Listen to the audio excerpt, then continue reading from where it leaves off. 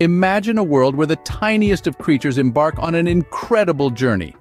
The Tawny Coster Butterfly, a marvel of nature, seeks out the perfect host plant to lay her eggs. Her choice, members of the Passiflora family, a plant family known for their exotic beauty and resilience.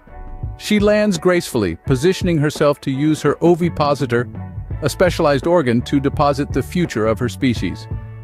These eggs, small and spherical with a pale yellow hue, are carefully laid in clusters, forming a linear pattern, a testament to the meticulous nature of these beautiful creatures. Then, a waiting game begins. For 3 to 5 days, these tiny spheres of life incubate, ready to bring forth the next generation of Tawny Coster butterflies. This, dear listeners, is the fascinating egg-laying process of the Tawny Coster butterfly.